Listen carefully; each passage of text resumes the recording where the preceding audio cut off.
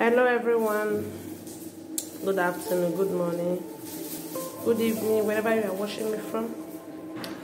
I thought I should share you with this little video. I know someone may come across this video, so I'm going to share you this little recipe that I'm using, and it will also help you. Maybe if you want to lower your blood sugar, you have high blood sugar. So this remedy, this is home remedy for you that you can use.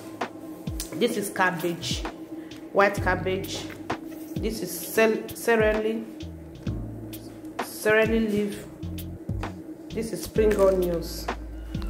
So you can use this to lower your blood sugar. Just take 5 leaves of this cabbage, cut slices, slice it, take any amount of this celery and this spring onions, slice it together, wash it very well and boil it for 10 minutes. So you continue to drink the water. Continue to drink it until you get your final results. It will help you. This works very well. It's home remedy. This you can do it on your own. Not every time you go to the pharmacy to get drugs. Just use this home remedy for lower sugar, for high blood sugar.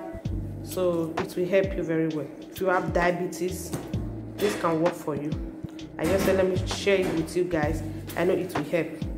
Thank you very much. Bye.